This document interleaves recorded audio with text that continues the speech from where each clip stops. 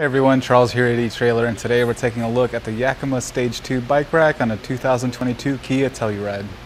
This bike rack is going to be great for carrying a lot of different kinds of bikes. As far as its weight capacity, you can carry up to 60 pounds per bike, and because it is a front wheel mount, you can carry a lot of odd shaped frame style bikes, and your carbon frame style bikes, you're not going to have to worry about it damaging or warping the frame. But this bike rack has a lot of really cool features that all add up to make it a really premium option for bike racks. One of them being an integrated cable lock for each bike rack. They're all going to be keyed alike with each other, as well as on the self-tensioning knob that we'll get into in just a bit. The trays are also ladder styled, so they're going to be offset just a little bit. It's going to minimize the bike-to-bike contact, and it's going to give you a little bit of extra clearance backing down those steep driveways. Another great feature about this rack is you can tilt it away, and that way you can leave your bikes on if you need to get anything out of your hatch, like your book bags, helmets, waters, whatever you need for your bike ride. And folding it up, just utilize this handle, and there's not a real loud audible click, but you are going to see this handle push back in. So we have two attachment points keeping the bike on the rack, the front wheel mount and a strap for the rear wheel.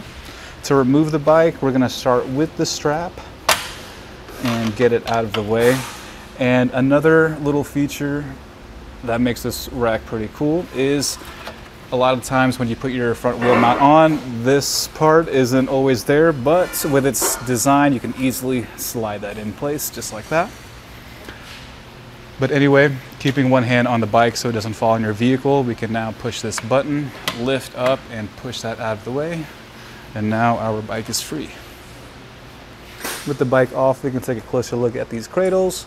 You can see that we have a thin groove to support your road bikes and your 3 1/4 mountain bikes, all the way up to your 5-inch fat tire bikes, but you will need a additional strap sold separately to accommodate those 5-inch fat tire bikes.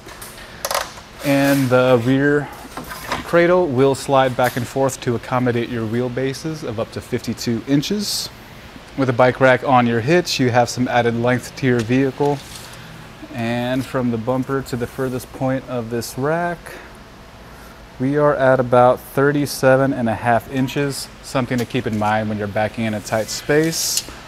And the ground clearance to the bottom of this handle is going to be about 22 1/4 inches.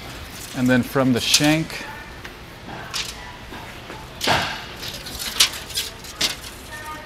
it's going to be about 11.5 inches.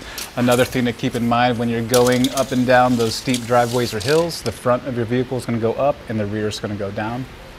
And the closest point from the bumper to this part right here is going to be about 3.5 inches.